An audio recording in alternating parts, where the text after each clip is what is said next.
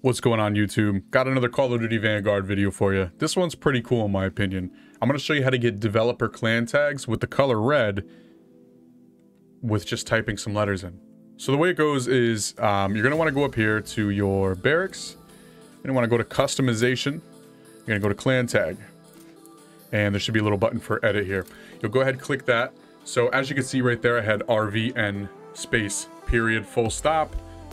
So that's for Raven software. You just do RVN space period, and then in-game your clan tag will be red.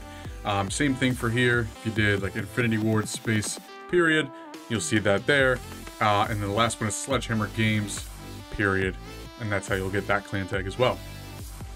And there it is. As you can see, we got that red clan tag for the developer Infinity Ward there attached to our gamer tag. And yeah, just remember guys, this stuff's pretty cool. I don't know if this is a glitch or what, but I'm not too sure how long it'll be around. But if you're enjoying what you see, go ahead and subscribe. Drop a like on the video. We've been trying to grow the channel here, so if you want to see some more Call of Duty Vanguard content, including Warzone and other games as well, some live streams, go ahead and drop that sub. And as you can see right here too, IW for Infinity Ward in the post game. Looks really cool there.